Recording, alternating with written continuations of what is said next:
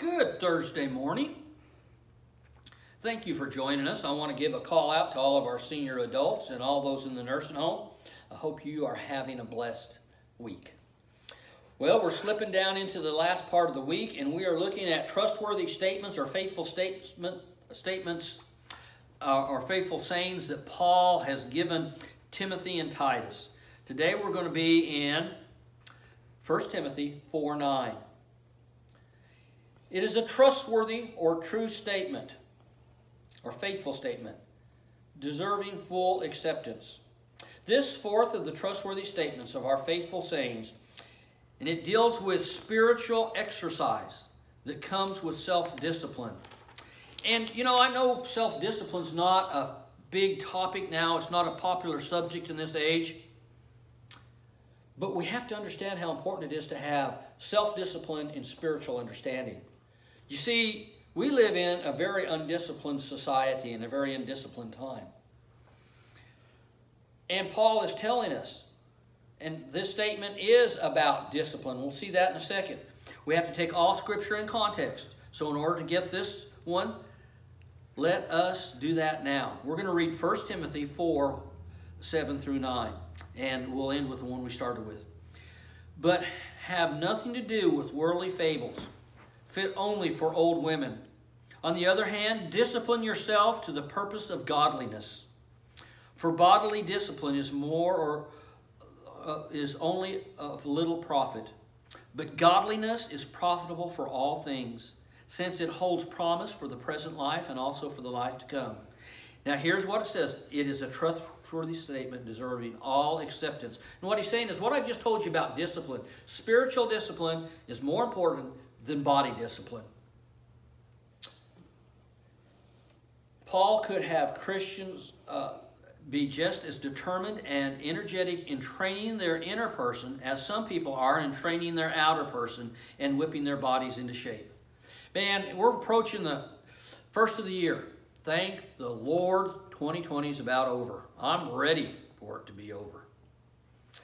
But what happens is, statistics show there's going to be more people that are going to be on diets, more people that are going to be working out at the gym. In fact, I had a friend of mine say, you don't want to go to the gym 3 weeks after the first of the year because everybody's working out. You don't want to go to the swimming pool, indoor swimming pools, or any of those things right after the first of the year because everybody is making these commitments going into the first of the year. And Paul's saying, you need to understand something, that your spiritual exercise is just as important as your discipline in the body and getting your body into shape and dieting and eating the right things. You got to feed on the right things in the Word of God to have that kind of discipline. Listen to what it says. But having nothing to do with worldly fables fit only for old women. He's saying, what? Quit listening to the world and their fables.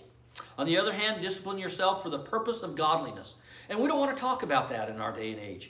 You know, here's poor old Timothy out there struggling to do whatever he can to lead the church. And we talked about yesterday about how we're all called to do things for the Lord, and just as called as the preacher is. Now you've got this young preacher who Paul is saying, don't forget to discipline yourself for godliness. Spend time in the Word.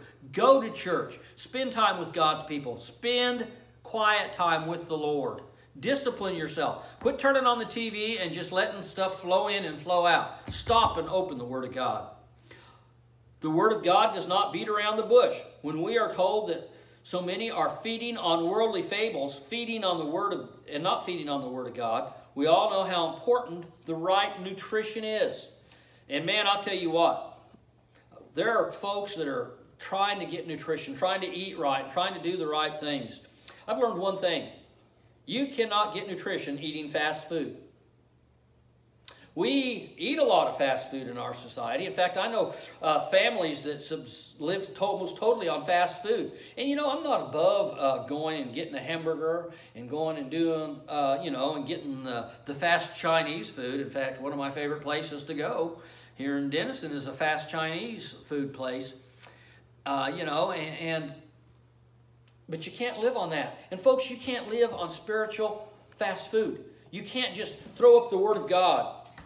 Or listen to, and here's what a lot of us do, we want to listen to a gospel song on our way to work, or our way to do this, or our way to do that, and we think that that's what was required. No, you need to spend quality time. Set time aside, just as you would in the gym, just as you would for nutritious cooking, to sit and do the nutritious cooking of opening the Word of God and letting it feed your spirit. We see that the idea is to not go into training.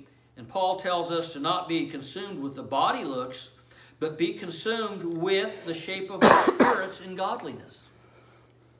Man, Paul is telling us that the idea is to go into training not just for the body, but for the spirit as well. And so, you know, in this day and age, I was watching some stuff here the other day, and I told my wife, I said, have you ever noticed that when they're trying to sell something, they never put regular folks on there that are a little overweight and don't have perfect skin? Why? Because they're trying to sell us body images. They never tell you when you, you know, get on the TV and see these things that are being sold for diets that are making you lose. They always have the before picture and the after picture. But the spokesman is not some fat person that's standing up there saying, look what this did for me. No, they got a skinny person that's saying, look what this did for me. Because body image is important to us in our society. So important that we exclude all other things in a lot of ways. What about your spiritual body image? Let us illustrate it this way. A famous violinist was asked how many hours a day he practiced. The answer was a considerable number of hours. He was then asked what would happen if he stopped practicing. If I do not practice for 1 day, he said, I know it. If I do not practice for 2 days, the conductor knows it. If I do not practice for 3 days, everybody knows it. Likewise, if we stop exercising the spiritual person, the world will notice. But more to the point, God will, and we will rob ourselves of many blessings. There are no shortcuts to exercise onto godliness. Needs to be done every day, every day. Godliness is profitable both for the life on earthly plane and for the life on the eternal plane. For bodily discipline is only of little profit, but godliness is profitable for all things, since it holds promise for the present life and also for the life to come. It is a trustworthy statement, deserving full acceptance. Do you hear the Word of God? Exercise your spirit today.